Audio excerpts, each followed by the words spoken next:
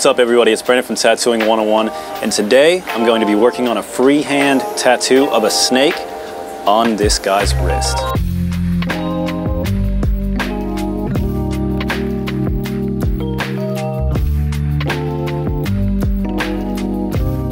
So we were trying to come up with an idea of what we were doing, so we found out that a snake worked perfectly here, so I just used some skin pens and drew on this little design, a little freehand, and I'm going to be using my traditional machines, some coil machines, to blast this out.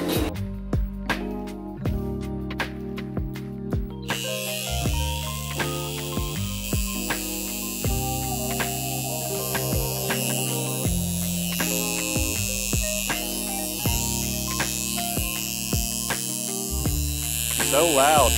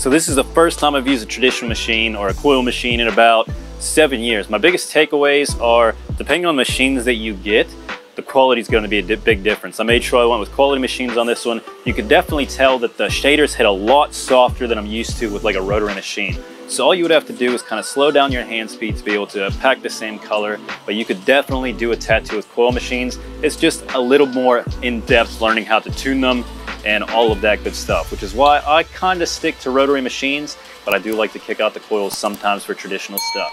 Thank you guys so much for watching, and have a wonderful day.